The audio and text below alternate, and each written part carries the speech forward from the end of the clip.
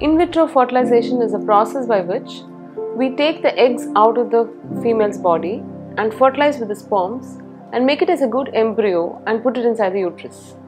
So this was the first process which was invented in 1978. It's almost now 42 years since it has been invented and we are mastered the technology. But we are not doing IVF for most of our patients. We are doing a treatment called 𝗍𝒂𝒄. So to define who needs IVF. IVF is a process where in a dish the eggs are put and then the sperms are left around it for overnight incubation. So we are not putting the sperms inside the oocytes. So this can be done only when the sperm factor is very good, it's normal, and the oocytes are also of a best quality. Why we don't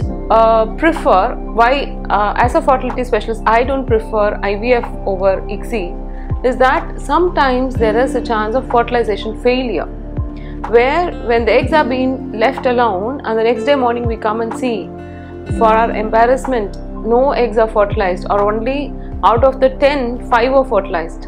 Then we cannot re-inject the sperms and we have to just observe those 5 oocytes which has been fertilized. This is the only setback of IVF.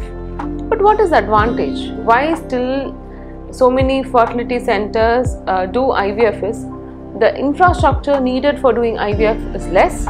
It is less costlier procedure and no need to have expensive and complicated instruments like 𝗍𝒂𝒄 manipulator, micro manipulator, and there is a natural selection of sperms which is happening.